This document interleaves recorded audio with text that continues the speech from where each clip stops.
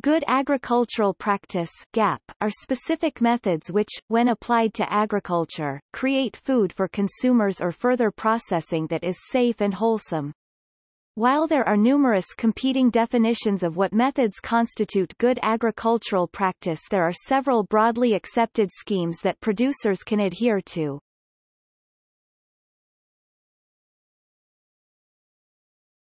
Topic: Food and Agricultural Organization of the United Nations (GAP). The Food and Agricultural Organization of the United Nations (FAO) uses good agricultural practice as a collection of principles to apply for on-farm production and post-production processes, resulting in safe and healthy food and non-food agricultural products, while taking into account economical, social and environmental sustainability. GAPs may be applied to a wide range of farming systems and at different scales. They are applied through sustainable agricultural methods, economically and efficiently produce sufficient food security, safe food safety, and nutritious food quality. GAPs require maintaining a common database on integrated production techniques for each of the major agroecological area (see ecoregion), thus to collect, analyze and disseminate information of good practices in relevant geographical contexts. United States Department of Agriculture GAP, GHP program. The United States Department of Agriculture Agricultural Marketing Service currently operates an audit, certification program to verify that farms use good agricultural practice and/or good handling practice.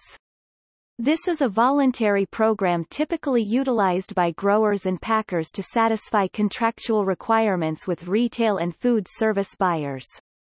The program was implemented in 2002 after the New Jersey Department of Agriculture petitioned USDA-AMS to implement an audit-based program to verify conformance to the 1998 Food and Drug Administration publication entitled, Guide to Minimize Microbial Food Safety Hazards for Fresh Fruits and Vegetables. The program has been updated several times since 2002, and includes additional certification programs such as commodity-specific audit programs for mushrooms, tomatoes, leafy greens, and cantaloupes.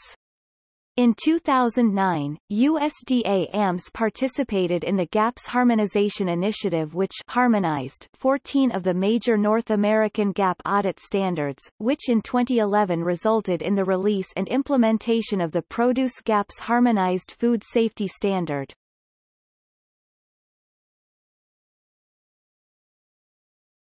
Topic: Smallholder productivity. Demand for agricultural crops is expected to double as the world's population reaches 9.1 billion by 2050. Increasing the quantity and quality of food in response to growing demand will require increased agricultural Good agricultural practices, often in combination with effective input use, are one of the best ways to increase smallholder productivity.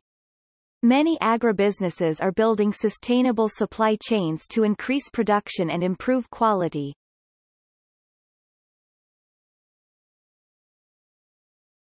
Topic: Soil. Reducing erosion by wind and water through hedging and ditching. Application of fertilizers at appropriate moments and in adequate doses, i.e., when the plant needs the fertilizer, to avoid runoff. See nitrogen balance method. Maintaining or restoring soil organic content, by manure application, use of grazing, crop rotation. Reduce soil compaction issues by avoiding using heavy mechanical devices. Maintain soil structure, by limiting heavy tillage practices. In situ green manuring by growing pulse crops like cowpea, horse gram, sun hemp etc.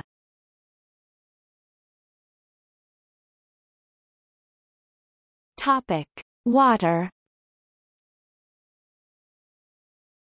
Practice scheduled irrigation, with monitoring of plant needs, and soil water reserve status to avoid water loss by drainage. Prevent soil salinization by limiting water input to needs, and recycling water whenever possible. Avoid crops with high water requirements in a low availability region. Avoid drainage and fertilizer runoff. Maintain permanent soil covering, in particular in winter, to avoid nitrogen runoff. Manage carefully water table, by limiting heavy output of water. Restore or maintain wetlands, see marshlands. Provide good water points for livestock. Harvest water in situ by digging catch pits, crescent bunds across slope. Topic: Animal production, health and welfare. Respect of animal well-being, freedom from hunger and thirst, freedom from discomfort, freedom from pain, injury or disease, freedom to express normal behavior, and freedom from fear and distress. Avoid non-therapeutic mutilations, surgical or invasive procedures, such as tail docking and debeaking. Avoid negative impacts on landscape, environment and life, contamination of land for grazing, food, water and air. Check stocks and flows, maintain structure of systems. Prevent chemical and medical residues from entering the food chain. Minimize non-therapeutic use of antibiotics or hormones. Avoid feeding animals with animal wastes or animal matter, reducing the risk of alien viral or transgenic genes, or prions such as mad cow disease.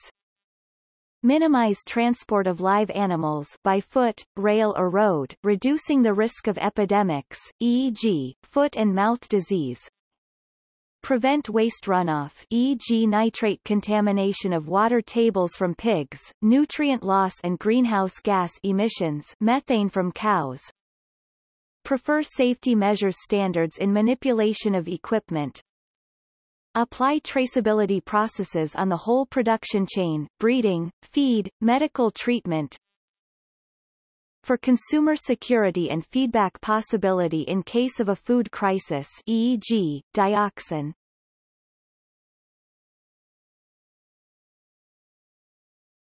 Topic: Healthcare and public health. Quality assurance of the horticultural or agricultural production of medicinal plant. See also